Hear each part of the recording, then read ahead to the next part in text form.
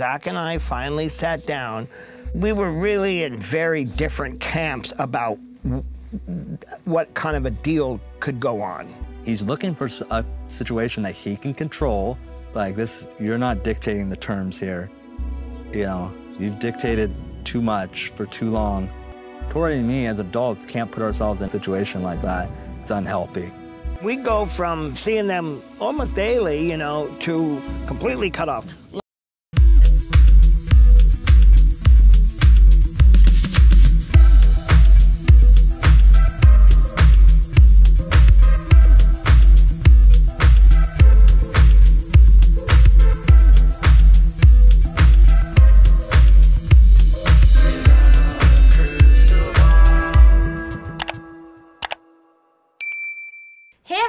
It's Katie from Without a Crystal Ball. It's Monday, May 9th. Welcome back to my channel. There's some more tea spilling out of the Roloff family. The new teaser just came out by TLC. Us Weekly dropped the exclusive, and this one is hot and spicy, and it's like a spicy chai latte spiked with whatever, fill in the blank. It's serious. We go from seeing them almost daily, you know, to completely cut off. Like, you're not gonna see the kids, we're not gonna bring them to the farm, we're not gonna talk to you. So we've had a couple videos explaining that there's a fallout happening at Roloff Farms, and now we're getting some of the details, y'all, and it's intense. Before we get into those details, do me a favor and make sure that you give this video a thumbs up and double check to make sure you're subscribed if you are already subscribed. Some of you have been telling me that you've been unsubscribed by YouTube. And if you haven't subscribed, go ahead and subscribe. I mean, why wouldn't you? You won't regret it. Obviously, leave me some comments and tell me what your thoughts are on this video. So the new season of Little People Big World is coming out next week. And in the new season, we're going to be dealing with the fallout after Zach and Tori make an offer on the farm, and Zach and his dad have an argument about it, and then they eventually leads to the family cutting off, Zach and Tori cutting off Caryn and Matt. So earlier today, Us Weekly dropped a sneak peek, and my goodness. If I've ever wondered if Caryn is an instigator and a enabler, I'm convinced of it now. And I just want to say, after watching this teaser, I am proud of Zach and Tori for holding their boundaries, because y'all, this is messy. So the clip starts out and it says that while production of the season had not started yet, Zach and Tori had made an offer on the farm to Matt, and they offered to buy the north side of the farm, and Matt would keep the south side. According to Zach, he made the offer, and his dad did not accept the offer, and he wanted to negotiate. Matt says that Zach came in with a demand. He didn't want to negotiate, and that after just a few moments, it kind of blew up, and it got very tense, and the negotiations fell apart. He's looking for a situation that he can control.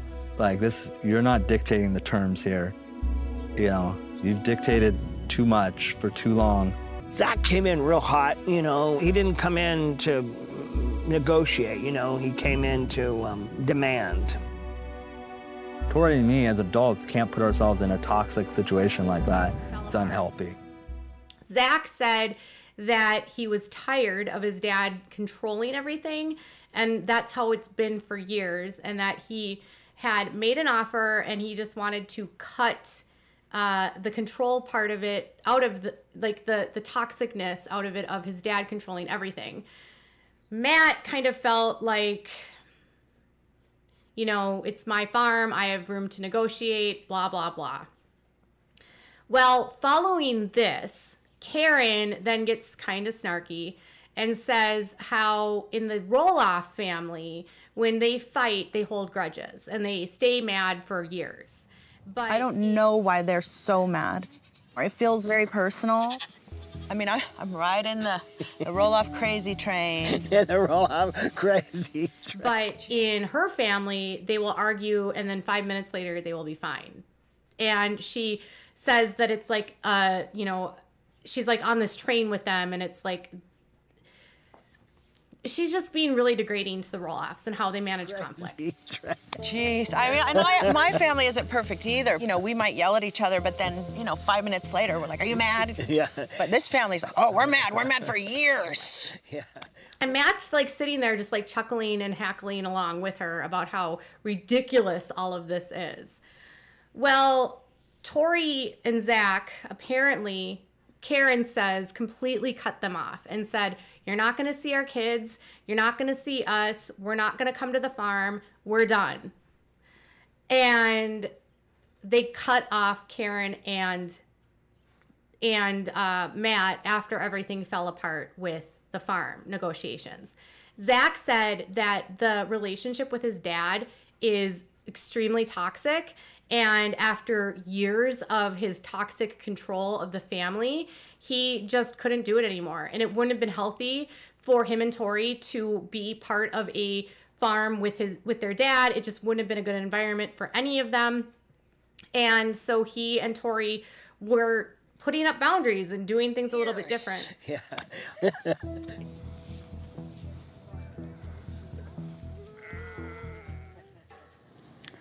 It's awkward, yeah. Caryn again is like mocking this and thinking it's ridiculous and whatever.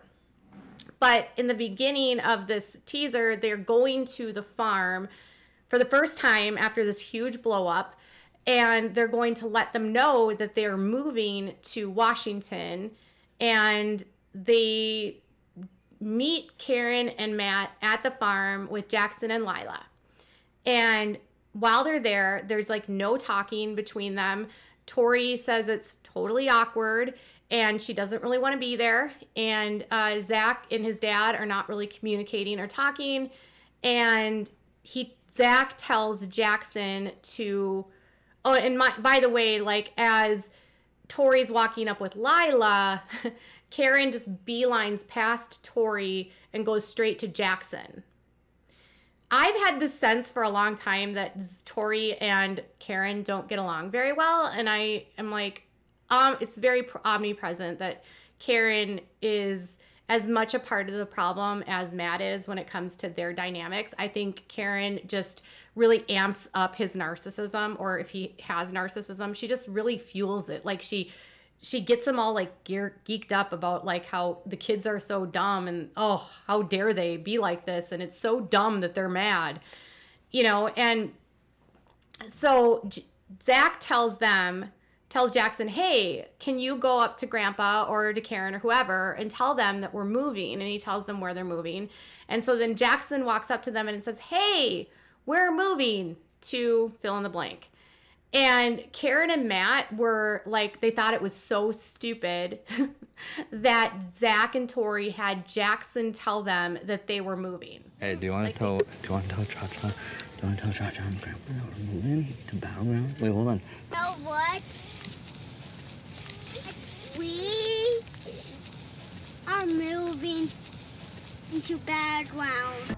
Well, they had Jackson, you know, be the one to tell us that they were moving. Oh, that's weird. I mean, who the does that? Like they couldn't just tell them themselves. They had Jackson in the middle telling them that they were moving. And Caryn's like going on and on and on, and Matt's laughing about it. So Tori and Zach kind of proved their point that Caryn and Matt are toxic and they didn't want to be part of a toxic situation. And I just want to say something. When the bulk of your children don't want to talk to you, and it's you that they don't want to talk to, but they still have a relationship with their mom, I'm guessing that the common denominator in that is you. Now, in fairness, if Matt were making the severed choice and deciding like, hey, I don't want to have a relationship with them, it would be different, right? So if somebody has a family, like say Jill Dillard. Jill Dillard cut off her family. Well, didn't cut them off, but she had to put boundaries up because she didn't want to be around the toxicness of her family, right? So in Jill's case, her family would say she's the problem, right? But in Jill's case, she's saying, no, I'm removing myself from a situation. So it's not always the person's fault. But in Matt's case, it's the consistent pattern of the toxicness, the controlling aspect, the demeaning, the, trying to dictate what everyone says and does, trying to monetize everything about their lives, exploiting the kids by putting them on television, and then even at the opportunity to allow his sons to buy the farm, he wants more money than his kids can pay, and he wants it to be a business transaction, not a arrangement between father and son. And I think that's where the problem is, where it is with the kids. Like, if your dad has been telling you for your whole life, this is going to be our legacy. Many farmers who were in my comments a couple of videos ago were saying that a lot of times on family farms, they will plat out the farm and they'll divide it into subsections if they're going to pass it down. So say Farmer Joe has 5 kids and he has 500 acres. I'm just giving you a very easy thing. He divides the farm into 5 tracts or 5 plots of 100 acres, and they each get 100 acres, and it's a part of their inheritance, and they can use it now or they can have it upon their death. But it's not a situation where the family pays for it. It's a part of the family legacy. So in most farms, that's how it's done from people I've talked to, is they hand it down, and it's not like a financial transaction between fathers and sons. So, and they said in some cases, they'll take the inheritance early and start working the farm, or they'll start working on the farm, and that's sort of a way to earn their property, right? Zach had been working on the farm for years. You would think by all the amount of times those kids have worked on that farm and helped with that farm, they would have had rights to that property if Matt was using it as a legacy, but Matt wanted to make money off of it. And Jacob now says that they're going to be selling the property. So I don't think that Matt ever wanted this to be a legacy. I think for Matt, the farm was a money grab. It was pumpkin season. It was this dream he had of creating. But when the family dynamics fall apart, not to mention the farm has, I think, 100 total acres, except it's not all used for farming. And they're only using a small portion of that for actual pumpkins. The rest of it is outbuildings and barns and attractions for their pumpkin season. It's not the most well-used 100 acres. And then if you're going to have to divide that into different kids, it's just not enough. It's not enough land to subdivide. It's a 50-acre plot. Say that he wanted to buy 50 acres. That's barely enough for a workable farm. It's like a hobby farm. So economically speaking, they're buying property that might not even return on investment, in terms of like, they'll have to spend a lot of money every year just to put the output, because they're not making a lot of money in the crops that they're bringing in. I don't know if any of that makes sense, but farming is a hard business at this point in time to make money. That's why a lot of farmers have contracts with big companies. It's why a lot of farms have gone corporate. It's why a lot of farms rent out and use, like, I live in a farming community, so I'll give you an example. In my farming community, there are farmers that are independent, and then there are also farmers that have contracts with different seed companies. And you'll know which farms have seed company contracts because you'll see a sign on the side of the road, and it might be a certain brand of corn. And it'll be like, this corn, and it's for this brand corn. So they have effectively leased out their land for this company to grow corn for this company. And then once the harvest is done, that corn is then automatically given to that company. It's for many farmers, they do it this way because you're guaranteed a buyer and you have a contract. And so you don't have to worry about the influx of like prices and the instability in the market. But it also is risky because crop damage, yields, if yields are down, that all goes against the amount of money that you get paid by the company. Other farmers, and I'll just give you another example, is I have a farmer who does beef, okay? So my farmer that does beef, he has or my neighbor, well, he's kind of my neighbor. He's like across the road, but I've met them. They're very nice people. They do beef, and they don't have a contract with anyone specific. They actually sell their beef on the side. Like they sell their beef through, like they have a sign where you can buy beef from them. They use marketplace things on Facebook, and then they also like sell it to butchers and stuff, and then they sell it to whoever. But they don't have a contract with, say, a beef company to be raising beef for them. So their cattle are their own cattle, and they can do whatever they want with that cattle. Some people have like chicken farms. They raise chickens for Tyson. Some farmers raise their beef for Hormel. My neighbors who have the beef farm, they don't have a relationship with Hormel. They just sell it themselves. So it's riskier that way because you have to make sure you find all the buyers, but it's also, you don't have to deal with the company and the yields and the fines, and if one of them dies and it goes against your total amount you get out. So long story short, the farms that are around me are enormous. They're hundreds, even thousands of acres. There's, that person's farm I was telling you about with the beef, he's got easily over 100 cows at any one time. I've got pig farms near me. When I think of farms, that's what I think of. So when I look at the Roloff farms and you've got Zach saying, I'm going to buy it, you're basically saying, I'm going to buy a hobby farm. And those aren't super profitable. They're like more for fun. and if you're going to buy something for fun, it's an investment. It's expensive. And if you have a dad that wants to make money off of it and it's going to be a toxic environment to have to work with your dad, you have a right to say no. And farming isn't easy. I mean, farm life is hard. It's 4 in the morning till 10 at night. And if a farmer, like my beef farmer neighbor, he also has a job that's not in farming. So people have to do more than just farming, even the ones that have bigger farms. So I actually think it's healthy, long story short, sorry, I'm totally rambling here. I think it's totally healthy for Zach and Tori to set up a boundary, and I think it's ridiculous the way that Caryn and Matt have responded. And I just want to say that, like, the farming that you see there is just, to me, they've made it something bigger than it actually is. So if Matt had really wanted to do legacy farming, he would have needed to have hundreds of acres, hundreds, not 100 acres. And he would have needed to have more than one crop. He would have needed to have animals. He would have needed to have other sources of income coming in. Like a lot of the farms I live around, none of them do pumpkins. There is one farm like about a mile away that does pumpkins. That's the only one that does pumpkins near me.